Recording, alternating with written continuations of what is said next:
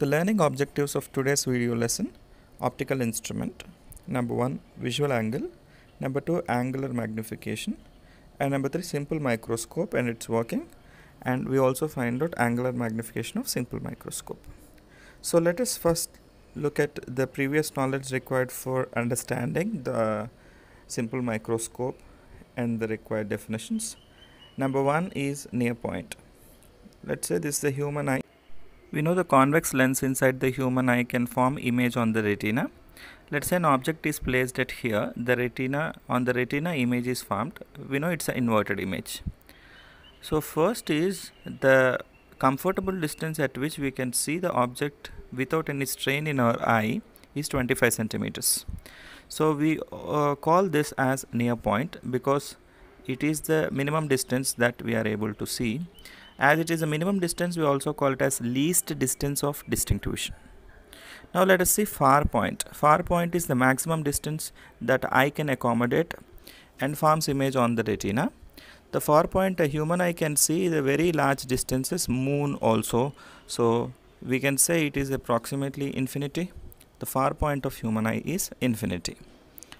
Right? Now let us see what is a visual angle. So visual angle is the angle subtended at the eye or any optical instrument to an object. So let us say suppose an object is viewed at some distance from the eye. So let's say I am taking one object here. Let us say this object is far from the eye. So when the object is very far from the eye, the angle is minimum. So the size of the object is decided by which angle it is subtended to the eye. So why is it appearing smaller? The reason is the angle subtended at the eye by this object is very smaller. Let us say I am bringing this object close to the eye. The same object appears very bigger now. The reason is the angle subtended by the eye, by the object at the eye, is more now. So you can see the object comfortably with bigger in size at a distance. We already have seen that distance is called least distance of distinct vision. So that least distance of distinct vision is 25 centimeters. Let's say this object is viewed from here, which is 25 centimeters. Now this distance 25 centimeters and the angle subtended. And the angle subtended here at the eye is known as visual angle. So here the angle subtended by the object at the eye is called visual angle, which is denoted by theta naught. So with this we understand that the size of any object appear to our eye depends on the angle subtended. That means visual angle at the eye. So the magnification produced in the angle is known as angular magnification. So the second definition that we are going to learn is angular magnification. So angular magnification is also known as magnifying power. So magnifying power is defined as the power of increasing the visual angle is called angular magnification. We also have another definition for it. The ratio of angle subtended by the image formed at the aided eye to the angle subtended by the object at the unaided eye. So aided eye means we use some optical instrument like a simple microscope or a compound microscope or telescope, whatever. That's an aided eye. So unaided eye, which is naked eye, which is not using any instrument. So the ratio, in order to increase the angular magnification, we have to use some aid like an optical instrument. So the angle subtended by the image at the aided eye to the angle subtended by the object at the unaided eye is known as angular magnification. Now let us consider an object is placed before an unaided eye, that means naked eye, at a distance which is equal to the near point, that is 25 centimeters, least distance of distinct vision. So this angle subtended at the unaided eye is theta naught. Now let us say in order to increase the size of the object, we need to place some optical instrument. Now let me take a convex lens. When a convex lens is placed before the eye, now the eye is called aided eye. Now when we look at the object through this lens, the object appears very bigger in size. Let us say this is the image formed by this convex lens. Now the angle subtended by the image to at the aided eye is known as the second angle, that is denoted by theta. Let us say this is the other angle which is subtended at the aided eye, so theta.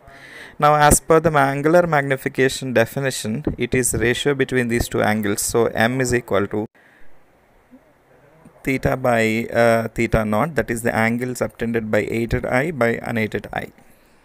And in some books it is also denoted by the letters alpha and beta, so we may also represent angular magnification in terms of alpha and beta, that is beta by alpha, that is angle subtended by aided eye beta and unaided eye alpha.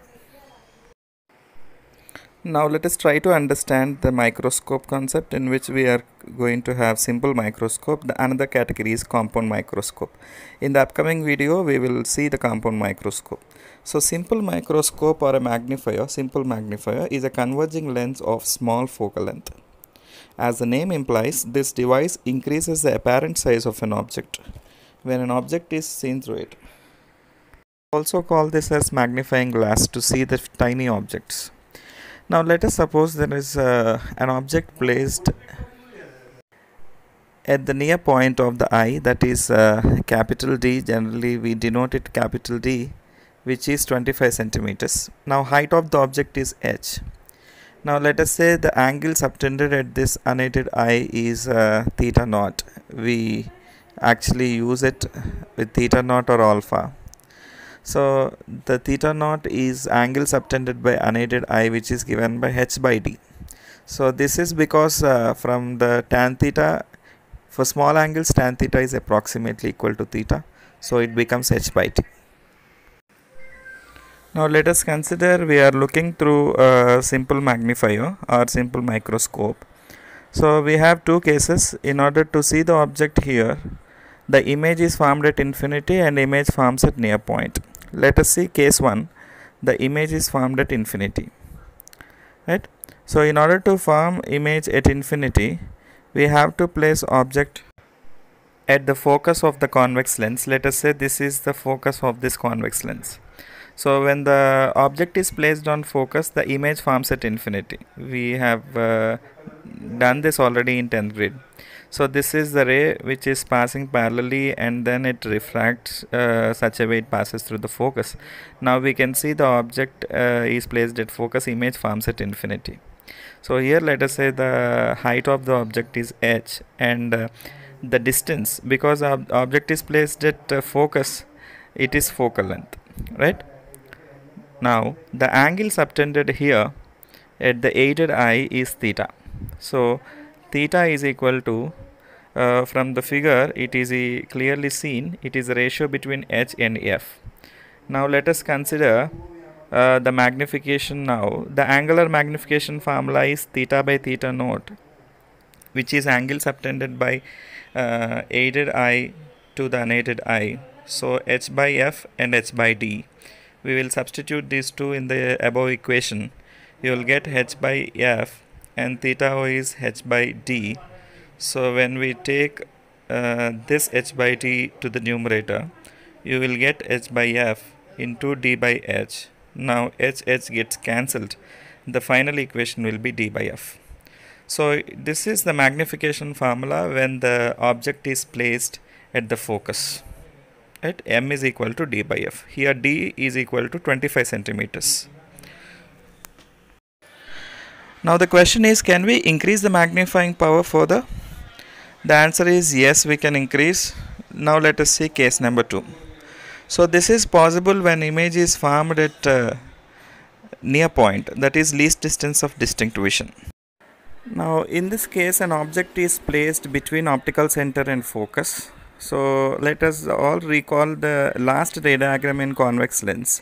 So when we place an object between optical center and focus, the virtual, erect and magnified image is formed. So parallel to focus, and the light ray which is passing through optical center remains undeviated. So when we extend these rays backward, you will get a virtual image. Okay. So now this virtual image is formed. Now such a way we have to adjust the position of the object such a way the image is exactly formed at the near point, that is at D. Now the image is formed at near point D. Such a way we have to adjust the position of the object between optical center and focus. Now this is object distance and this is image distance. As I said, it is near point D. Okay, this is the second case. Now the angle subtended by the image at the aided eye is let us say theta. We already knew the angle subtended at the unaided eye, theta naught is equal to h by d. Now the angle subtended at the aided eye, theta is equal to, so the height of the object is h and the distance is u. Let us say the object is placed at a distance u now, so theta is equal to h by nu, right? So this is aided eye. Now here we need to find out what is u, because we do not have an idea where the object is placed. We will do it in terms of d and f now. So what is u? Now we will find out the value of u with the help of lens formula. We know lens formula as 1 by f is equal to 1 by v minus 1 by u, but I am taking here plus by taking sign conventions. 1 by u is equal to 1 by f minus 1 by v, right? So here image is formed at near point. We have already seen the image is formed at near point. So v is equal to d, as it is also on the left side, so we will take v value as minus d. So here v value is minus d. Let us substitute v value minus d in the above equation. We will get 1 by u is equal to 1 by f minus 1 by d, right? And this minus into minus becomes plus, 1 by f plus 1 by d, right? Now let us go back to the angular magnification formula. Let's say this as equation number 1. Now let's go back to the angular magnification. The formula of angular magnification, m is equal to theta by theta naught, right? So here m we will take as theta by theta naught. Let us substitute the values of theta and theta naught from the above equations, h by u and h by d, right? H by u and h by d. Now if we transpose this, h gets cancelled, the answer will be d by u, right? So we already have 1 by u value in the above equation 1, so we can write m as d of d by u. 1 by u, in the place of 1 by u you can write 1 by f plus 1 by d. So if we write in the place of it, you will get d of 1 by f plus 1 by d, right? Now when I multiply with this things with the d, you will get d by d gets cancelled, it becomes 1. So m value is 1 plus d into 1 by f becomes d by f. Now m magnification value when the object is when the image is formed at near point is given by 1 plus d by f. So you might have seen the magnification produced by infinity is d by f.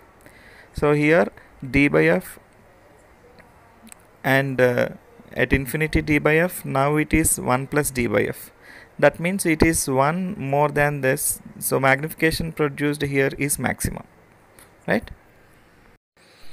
Let us see an example. What is the magnification produced by a convex lens of focal length 10 centimeters if the final image is formed at the least distance of distinct vision? So the given data, let us write focal length as 10 centimeters first.